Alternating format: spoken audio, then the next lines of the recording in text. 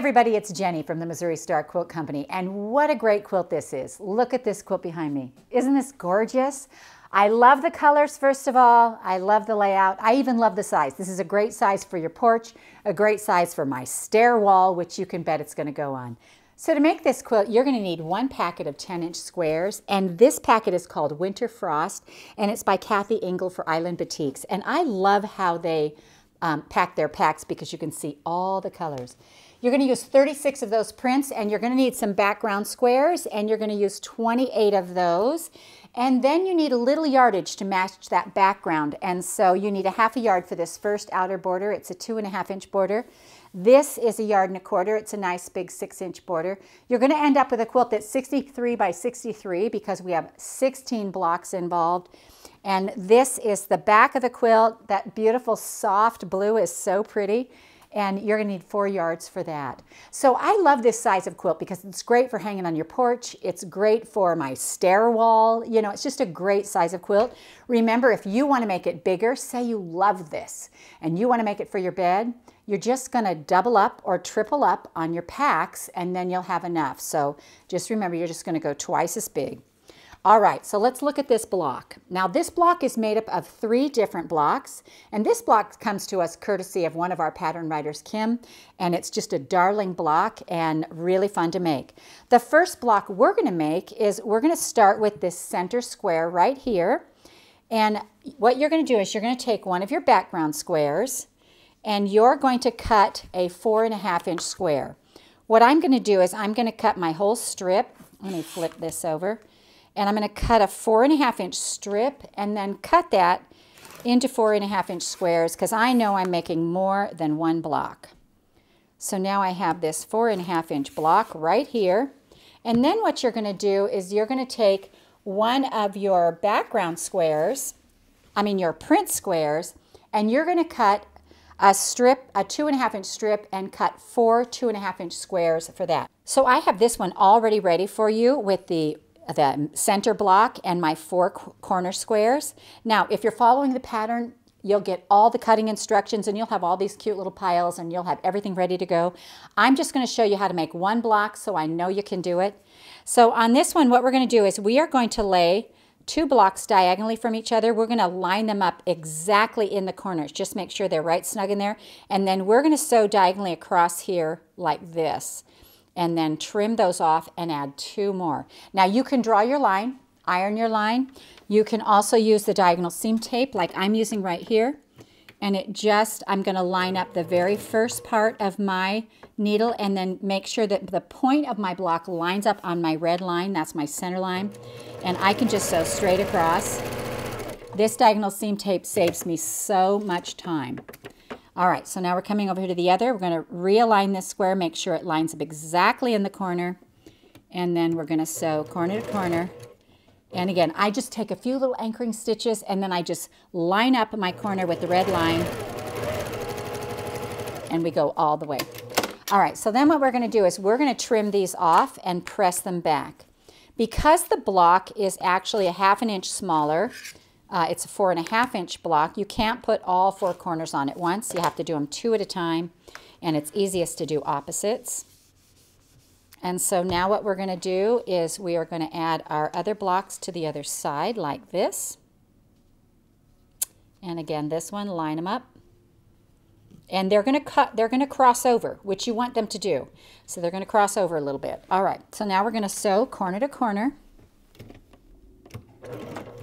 And again, make sure you're lined up and your point of your fabric is on the red line. Yeah, and please don't hesitate. If you just want to draw that line, do it. I used to tend to eyeball these, and this is one of those where you want to get it pretty close on, and when you're eyeballing it doesn't always work out so well. Once you get those 2 on, we're going to trim them off and press them back, and our little center block will be finished. So I'm going to make sure and catch these threads when I'm trimming. And cut this one off here. And then we'll press it back. And it should still measure 4.5-inch square. So this is our center block. So the next block we're going to do are these 4 patches right here. Now you want to make sure you have a little bit of contrast, or at least 2 different colors. To make these, you're going to take a 10-inch square of print and background, cut them both directions so you have 4 5-inch squares, and we are going to just line them up together. So I have a 5-inch square of print and a 5-inch background square. We're going to sew 2 seams, 1/4 inch, right down both sides. All right.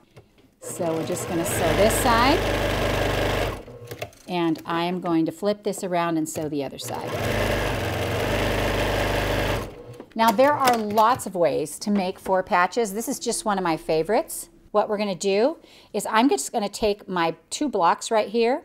So if your seams are pretty consistent, you can actually stack these up and cut 2 at a time. So you lay your 2.5-inch ruler right along the edge. You're going to make that cut, and then we're going to want to take these and press them open. So we have this one here. You want to press to the dark side, and this lighter blue. We have a dark blue and a lighter blue, and we're pressing away from the white on both of these. So here we go with the blue and the dark blue and the light blue.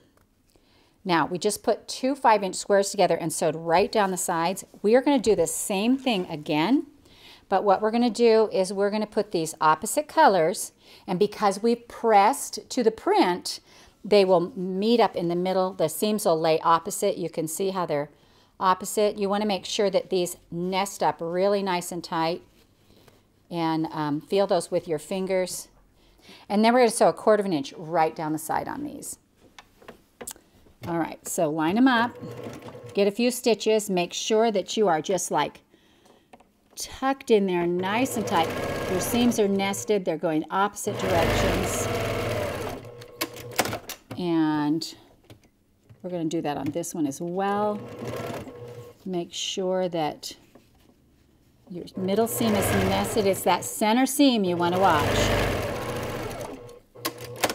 Now, if you have any trouble with this method at all, because there's a ton of ways to make 4 patches, you can actually cut out the little 2.5-inch squares and sew 4 of them together.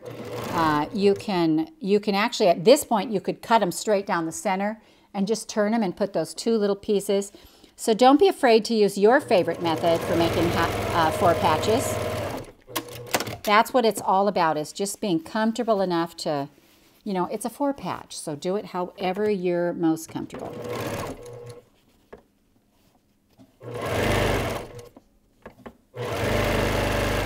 This is just a little way that I do it.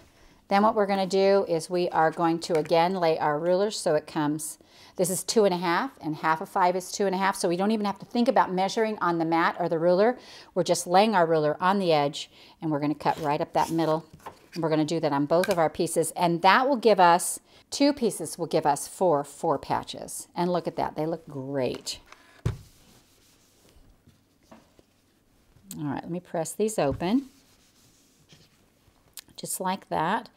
And I'm just rolling them back, and I'm going to set the seam and roll it back. All right, so here's our little 4 patches, and we need 4 of those for the corners. So we have those right here. Now let's talk about these star legs. They look a little daunting, but don't you worry. What you're going to do is you're going to cut your star leg at 4.5, so a 4.5-inch square on there. And then you're going to take a 5-inch square like this and just cut it in half so that you have 2 2.5 by 5-inch rectangles. So we're going to start with our center square, and this is our center square. It is cut at 4.5. And what we're going to do is we're going to kind of wonky star this, but it's going to be pretty much the same. So first thing I want to do is find my middle right here. I finger pressed it so I have a little crease. I'm going to make sure that this piece, I'm going to use the straight edge, crosses over that line, and I'm going to bring it down as far as I can on this side. So we're going to do this wonky leg on both sides, and I'm just going to sew right along that edge. And honestly, I'm not even a 1/4 inch in on, you know, my seam isn't even a 1/4 inch in on part of that, so don't stress about that. And then I'm going to take this other one. Let me show you here. I'm going to take this other one, and I'm going to cross it over again, make sure it's over, and then I'm going to sew right up here. Now, just so you can see on this side right here, do you see I didn't even, like part of it, it's not even really 1/4 of an inch. It's just got to hold on there and cover up that corner. So I tend to be kind of sparse on that seam because I want to make sure that that corner gets covered. All right, so then we're going to lay this one down here. I'm going to cross it over this top right here, and I'm going to make sure that this part is going down as far as it can go. And then we're going to sew that side. And if you sew a fat 1/4 of an inch, it might be too big. So now what we're going to do is I am going to press these back like this. And it makes this funny shaped piece, but on the back, this block is our pattern. So we're going to use this block to square up so that it looks like star legs. So we're trimming off these parts right here and trimming off the top, taking it right back to a 5-inch square. Now, I don't normally trim these back pieces off. I just don't. I'm not hand quilting this, and so I just don't worry about it. If I were hand quilting it, I would probably pull this back and trim this part off, but you don't have to do that. All right, so now what we're going to do to finish off our little star leg block is we have these little pieces right here, 2 2.5-inch squares, and they are going to go down here on the pointed part. So we're going to lay them in here, just snug them in there, and we're going to snowball it corner to corner. And I'm going to use my diagonal seam tape for that. And again, you can draw that line, but we're going to go corner to corner on here. So regardless of how far down you get this point, we're going to cover it up. So it's going to be fine. No worries. All right, and because we can only put one on at a time, because it is a 2.5-inch square on a 4.5-inch block. So I like to trim and then press it back. And then I'm going to put that other corner on that other side, line it right up with that corner like this, and then we're going to sew corner to corner. And so it's a lot easier than it looks, but it has that great wow factor, and I just think these blocks look like they're sparkling. They're just so pretty. All right, so let me just trim this edge off, and we'll press it back, and I will show you how we put this block together. Alrighty, so here is our star leg. Now, I have all the components done to make this block, and what I have is this center block right here, and I'm going to put star legs on both sides like this. And that's going to make my center, the center of my block. Now, on this one, I'm going to put my star leg in the center, and my 4 patches are going to go in the corner. So I'm going to decide, I want good contrast, and I want to decide if I want this one in the center or this one in the center, and that's personal preference, whatever you want. I think I'm going to go with this one, and I'm going to put these in the center corners like this, just like that. And then we'll just sew these 3 rows together, and it will make our block. Now, that being said, that's this block right here. And this block goes right here. But this next block, these corner patches are just a little different.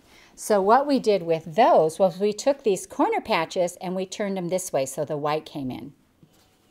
So we have one block where the color is in, one block where the white comes in.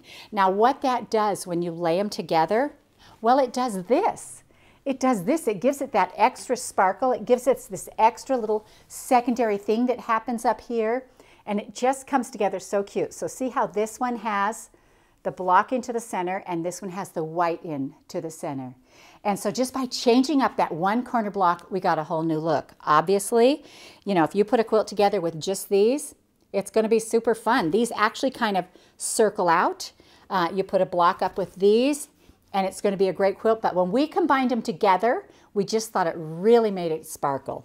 So we hope you enjoyed this tutorial on the Winter Star Quilt from the Missouri Star Quilt Company. We hope you enjoyed watching this video. If you are not already part of the Missouri Star Quilt family, you can hit the subscribe button below so you won't miss a thing. And if you click that bell, it'll notify you every time a new tutorial comes out. See you next Friday.